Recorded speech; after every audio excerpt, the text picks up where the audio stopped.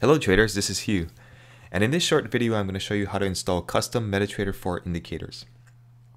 So the first thing you want to do is you want to find an indicator that you want to install or have one custom programmed, and if you look in the resources in this post, you will find some places where you can get that done, or you can find some indicators.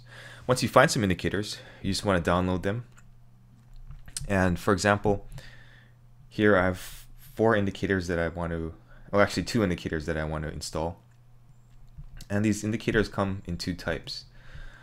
Let me show you here. There is the EX4 type and the MQ4 type. And the MQ4 type is the actual code that we can read. And that's what programmers use to create the indicator and modify the indicator. When we stick the MQ4 file into MetaTrader, it automatically generates an EX4 file. And that's the file that MetaTrader can actually use. So you can install either one or both, and it makes no difference. The only difference is if you want to actually modify the indicator, then you're going to have the MQ4 file. So anyway, quick tutorial on that.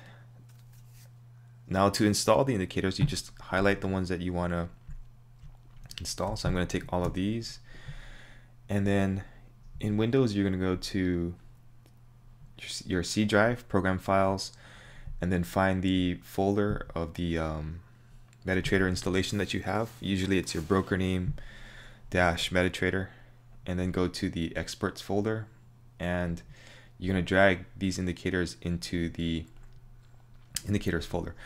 So before we get into that, let's take a look at where they'll show up.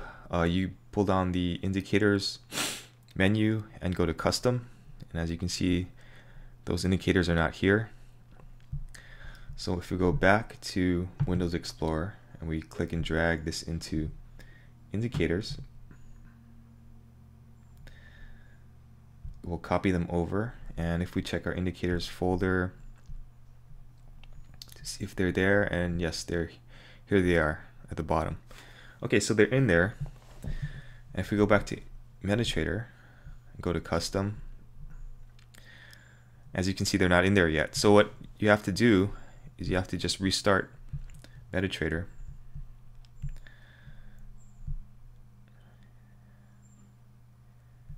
And then now when you go to custom, those indicators will show up, as you can see here, these 2.